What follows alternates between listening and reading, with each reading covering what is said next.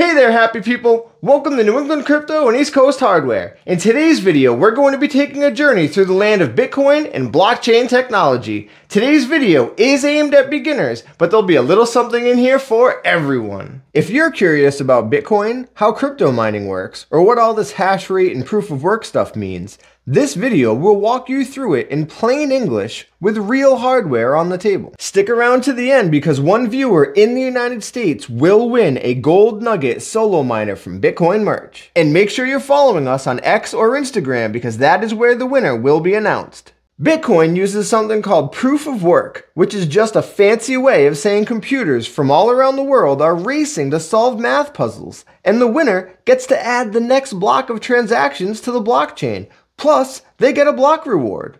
Those miners make the network super secure and hard to attack, because anyone trying to cheat would need an insane amount of hash rate to outwork all of the honest miners combined, which is what makes the Bitcoin blockchain so secure. Let's go over a couple of key terms that you'll hear often in the mining world. Hash rate. Hash rate is simply how many guesses per second a miner can make at those math puzzles. For Bitcoin, this is measured in hashes per second, going from kilohash, which is thousands, all the way up to terahash, which is trillions. Power consumption. Power consumption is how many watts the device pulls from the wall. And for miners, the real question is how many hashes do I get per watt? Because that tells how efficient it is. Efficiency is another key term you'll hear a lot. Let's start by taking a look at a CPU mining rig. First up is a basic CPU mining rig, a regular desktop style system without the case, using the processor to mine crypto. It is the slowest option in terms of hash rate, but it is great for showing the concept and testing mining software. Also, some coins or blockchains are only efficiently mined with CPUs, like Verus for example. With a CPU miner, the hash rate is tiny and the power draw is relatively high per hash, which is why CPUs are mostly used for learning and for certain alternative coins, not serious Bitcoin mining today. You can also add a GPU to it and rent it out on AI platforms like Salad and Vast AI for passive income. Alright, next let's take a look at GPU mining rigs. This server case has 8 RTX 3070s in it, and this one has 8 RX 6700 XTs in it. GPUs are massively parallel and can push much higher hash rates than CPUs, which is why they became popular for many proof-of-work coins, even though Bitcoin itself has moved on almost entirely to ASICs. Full-size Bitcoin ASICs are a beautiful thing, but that's for a whole nother video. They are not for beginners. Back to those RTX 3070s, we can see that the temperatures are all looking really good. We're pulling just over 1,000 watts, and we have 1.266 gigahashes on Ergo. We can see that all 8 3070s are active. We can see that the hash rates and temperatures look great. And all fans are at 0% because in the server case, the server fans take care of all the cooling. These 3070s have been smashing Ergo solo blocks lately. GPUs shine when you want flexibility to mine different algorithms, even if they cannot compete with modern Bitcoin ASICs on pure efficiency.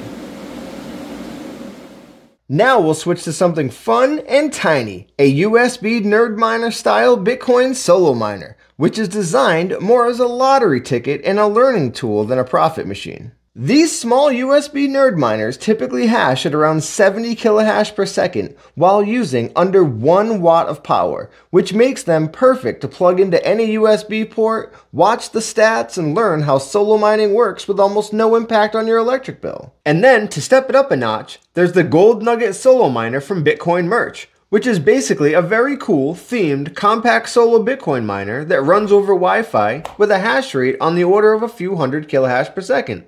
Like an upgraded USB nerd miner, but in a more polished collectible package. It uses very little power, just 1 single watt, and is marketed as a fun gateway into solo Bitcoin mining, letting you see live stats and block lottery attempts without the noise and heat of a full-size ASIC, which makes it perfect for education and for this channel's current giveaway. One of you in the United States is going to win a Gold Nugget Solo Miner. To enter, just comment something positive about Bitcoin down below, and make sure you are following us on X or Instagram because that is where the winner will be announced.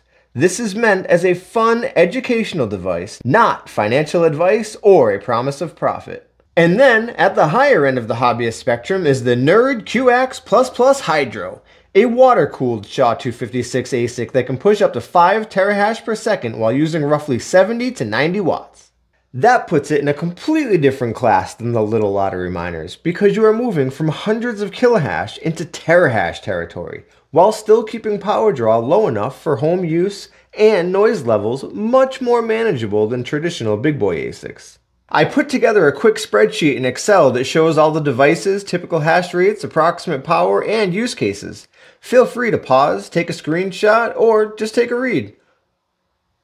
These mini lottery style solo miners are not a realistic way to get rich, but they are an excellent way to learn how Bitcoin blocks are found, how blockchains are secured, and what hash rate really feels like day to day. Treat small miners and rigs as educational tools. Always consider electric costs and network difficulty before buying bigger hardware. I suggest looking at Bitcoin mining as a way to participate in securing the network rather than just chasing quick profits, especially at the beginning.